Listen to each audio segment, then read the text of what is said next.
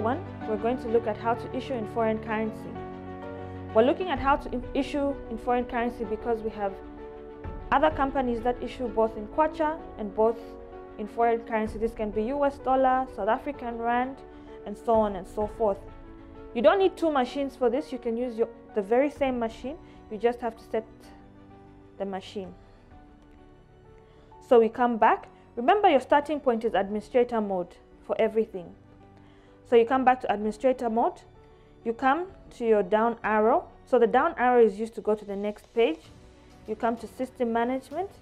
Number 2, you see foreign currency. So under this, you'll be able to see exchange rate and switch currency. You come under exchange rate.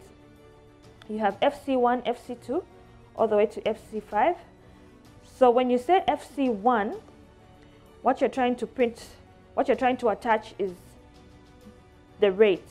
But before you do so, because we were selling in kwacha previously, it will ask us to get a Z report first, which is to close the kwacha transaction.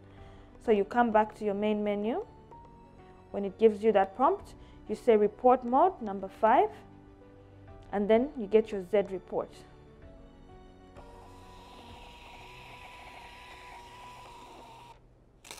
After getting your Z report, it means you have closed your kwacha transaction and you're ready to transact in foreign currency. So under administrator mode, our main menu, we come to system management, number 2. The next page, which is foreign currency, and then we say exchange rate 1. So the abbreviation should be a universally known abbreviation like USD.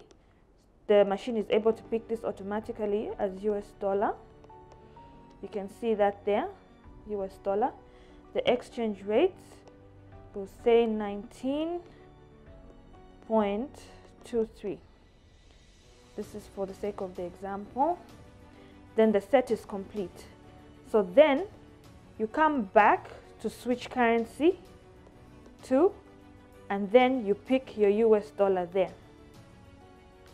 So we'll come back to our Zambian kwacha so that we can continue in kwacha.